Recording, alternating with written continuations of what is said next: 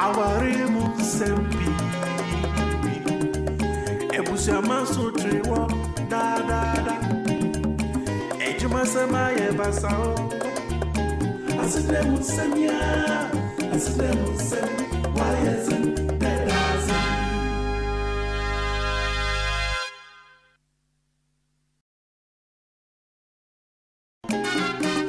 Asidemu sem Awarimu sempi Ebusiama sutriwo da da da Ejuma sema ye basao Asidemu semya Asidemu sem Wayezin Dedazi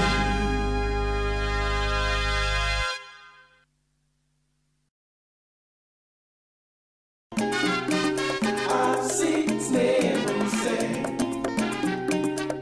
Awarimu sempi Ebusiama sutriwo da da da Ejuma sema ye basao Asidemu semya Asidemu sem Wayezin. Hello, good evening, Ebusiafo na mumpomu etisei. Menimsi Yesu adom ti mo ho ye. Nyame adom menso me ho ye. Asetena mu nsembre no na aduru no.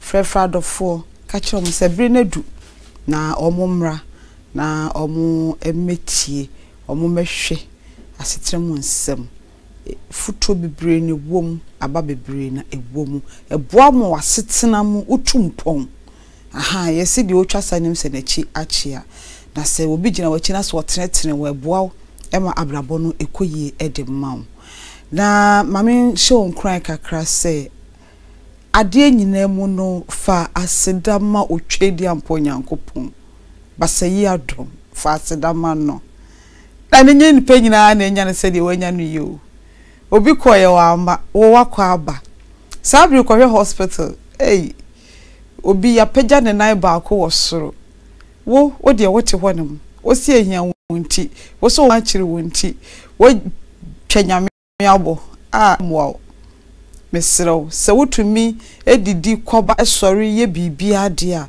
na de mpese meka kire wo se fasida manyame enso hwe ba wo nyame nim se obesi twetwa age wa firi mu enu ti no kosoara na ade nyina mu fasida ma na wo ye ne saa no na ebie kwan sanse de aba na wo no abu abemu no ebia na ebeboa wo tam se ade nyina mu no fasida emenya me asetera mu nsam ebre no enie na me amedi dwumadie ho chia me no medi edi ma me boatema me tram ama osofo ba sofo ma me Victoria matena na konya kese so na me di me hene kakra anwumre ma me na nwumako bi edi enkyere we city gold a good die fie ene ma papa fie wo pese wo ye oba na yakasa na oba na ekro na fo ani kire mokola shopping mall ko city gold o perigi a obenya bi o peko mu ade asoma ade obenya bi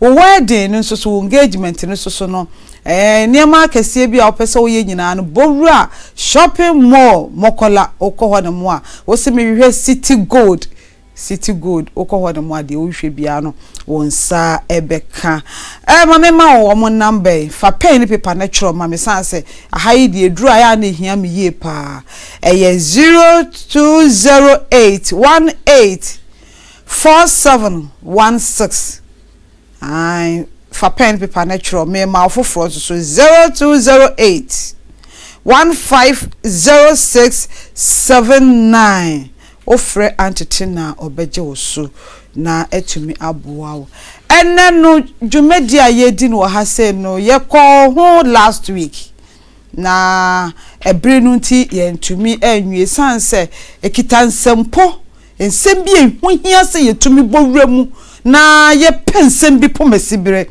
na ye ma wani da ho ai ememu abi ma bi ati atose ewo Libya kwantuo mu ama omo nam desert so ma e de ohaw ne amane na ebre wo mo ne pese wani da ho wo Ghana ha mpa adwumasua na ha se nsoso wo kwantwuma ebebre enu ti ne no ye betwetwe Libya akwantuo any desert Sahara desert so akwantuo ho nkomo last week no na ye ne yem papa Muhammad atwetwe nkomo ene no nso so obesan so abadwumadie so ama ye ne na atwetwe nkomo na de eden say ye nya obi a ono de oye survivor a ofa sa kwan ne so na amane a wokohunu ye no opese woni ye che na obeba ye be frɛ no na waka na kosam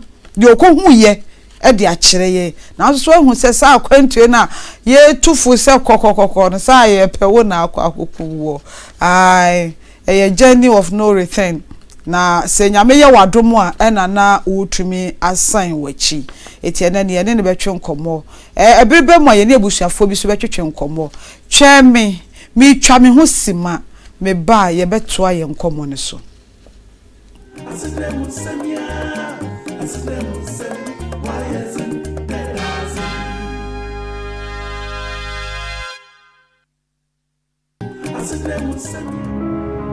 If you or someone you know are shopping for jewelry and accessories for a wedding or any occasion, make it special. Make it City Gold. City Gold is the leading gold hub in Ghana that makes special moments memorable just for you. Do you need genuine gold jewelry and accessories like earrings, watches, necklaces, bracelets, rings, and so on and so forth for that special someone or occasion? Do you need assistance in choosing the best wedding and engagement rings? City Bridal, under the auspices of City Gold, has everything that will complement your desired wedding gown. We have in stock all you need for your weddings, bridal showers, traditional marriage ceremonies, accessories, and lots more. Remember, our jewelries are specially designed to meet your budget and your taste. For wholesale and retail, call us now at City Gold 0302 906 750 or 0208 150 679 or locate us in Accra at the Makola Shopping Mall, 5th Gojo Thompson Road, right here in Accra. City Gold, home of quality jewelry.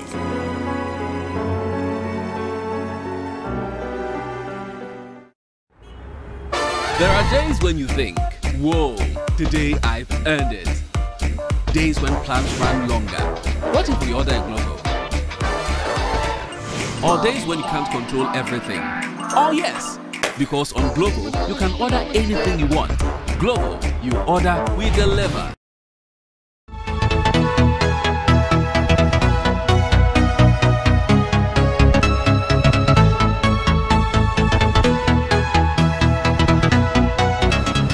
Before me is a demonstration of the damp-proof paint. Someone will ask, why the basket? The basket because we have an adage in Ghanaian language that says you cannot use the basket to fetch water, but with easy damp-proof, you can. Why? Because it's very efficient, it's very potent, it is good for your foundations, especially those lands that are in waterlogged areas, for the roof, for our fish ponds, for our swimming pools, and it's healthy. It is not chemical, so you are safe. Your children are safe, and everybody who goes into the swimming pool is also safe. Is it damp-proof? It's also washable. Watch me.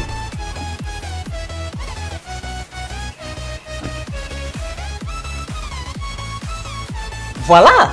Watch it on the walls. Enuanum de adofo. Me din de adwaje. Me estate developer.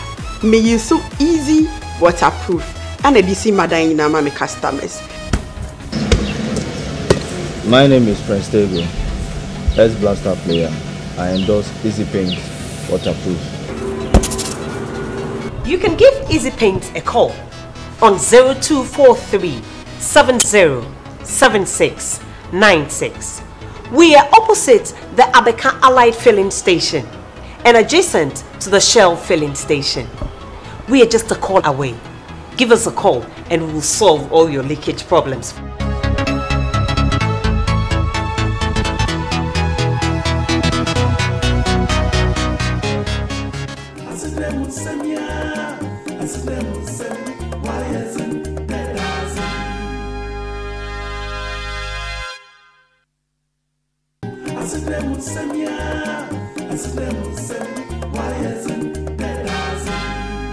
Jo ebusia nyame nhira opa ai ye twa ye ho aba na asetena mu nsem dwumadie ena o hwemi me ko no medi kan ka kire wo se enne no ye to last week ye nkomo no so last week na desert akwantuo Sahara desert Libya akwantuo yetumi fa ho no mudi kopie amanone anasa abruchiri ho komo na yebedi na nyame adom ye nya enua ba ma bia wono wokọ owo ni nkwankwanta aba wa akwantuo na emu na owo afidie ni so ye befa no ne ye ne na kasa na wabona ma na ye di akire yen eti se nua ba ma anasa yadamfo na ye ready Raymond, good evening. Hello Raymond. Hello Raymond, good evening. Yeguso a ye puso ahoma no na ye befa no sanse ono de wakọwuo ni nkwankwanta aba na no kwasem. Okay, yensa aka ye nua be ma no. Hello Raymond, good evening. Hello. Raymond, good evening. Hello. Good evening. Oh. Hello. Hello, good evening. Okay. Wakọwuo ni nkwankwanta na waba. Wono de akwantuo no wo kire yen. Ya akwantuo mu categories